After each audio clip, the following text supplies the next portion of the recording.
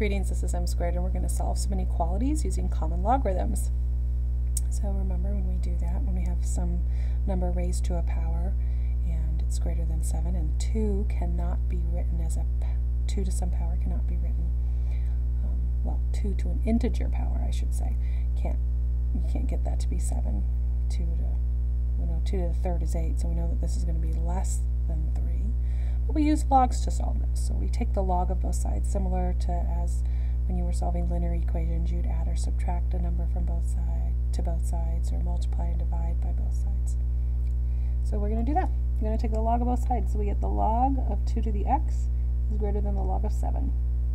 And when we do that, we use our properties. When we have an exponent up here, we can move it down in front. So we get 2 x log 2 is greater than the log of 7, and if our goal is to get x alone, we divide by whatever is being multiplied by that. So we divide by the log of 2. So we get x is greater than the log of 7 divided by the log of 2. So in our calculator, we take the log of 7 and divide it by the log of 2. If you have a calculator like this, remember to end that parenthesis after that first log, or you'll get the wrong answer. We expected it to be less than 3 because we knew 2 to the third was 8. So 2.8074. So x needs to be greater than 2.8074 in order for 2 to the x to be greater than 7. Okay, on to the next one. It's a binomial up on top. So when we bring that down, we have to remember to distribute. So we get the log of 11 to the x plus 4 is greater than the log of 57. So we use our properties to bring the x plus 4 in front, and then we'll use our distributive property. So x times the log of 11 is x log 11. 4 times the log of 11 is 4 log 11, and that has to be greater than the log of 57. Now, remember, our goal is to get x alone, so we have to get rid of this first. We have to minus 4 log of 11 to both sides, then we're going to end up dividing by that. So we get x log 11 is greater than the log of 57 minus 4 log 11, because I'm minusing this to both sides. And then I'm going to have to divide to get x alone, so I'm going to divide by the log of 11. And then x would be alone. So x is greater than all of that. So let's figure out what that is. So if you wanted to do it all at once in your calculator, you could. You just have to be really careful with parentheses. So you're going to say parenthesis, because that's the top of the fraction, log 57, and that parenthesis for that log, minus 4 times the log of 11, end the parenthesis for the log of 11, and then end the parenthesis for the numerator. Then divide by the log of 11. And you get a negative 2.3139. And we know that x to the first power is 11. 11 to the first power is 11, and 11 to the second power is 121. So we expect this expression to be between 1 and 2. And if we subtract a negative 2 point something from that, we will get that. So you could check it if you wanted to, but that's what we expect it to be if we do that little guesswork ahead of time.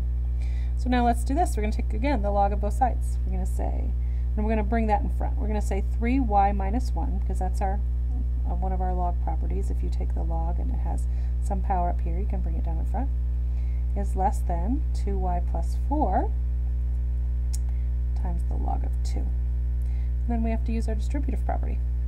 So 3y times the log of 7 minus the log of 7 when we distribute the left side, and 2y log 2 plus 4 log 2 on the right side.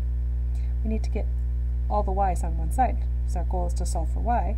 We have a y on the left and the right. So I need to minus 2y, oh, I didn't put my log 2 there. I need to minus 2y log 2 to both sides. And I need to add log of 7 to both sides. And then I simplify. Those cancel. And we get 3y log 7 minus 2y log 2 is less than 4 log 2 plus log 7. Now, on this side, to get y alone, I have to factor out a y. So, factoring the greatest common factor out, I get 3 log 7 minus 2. And I forgot the log again. What was that? 2 log 2.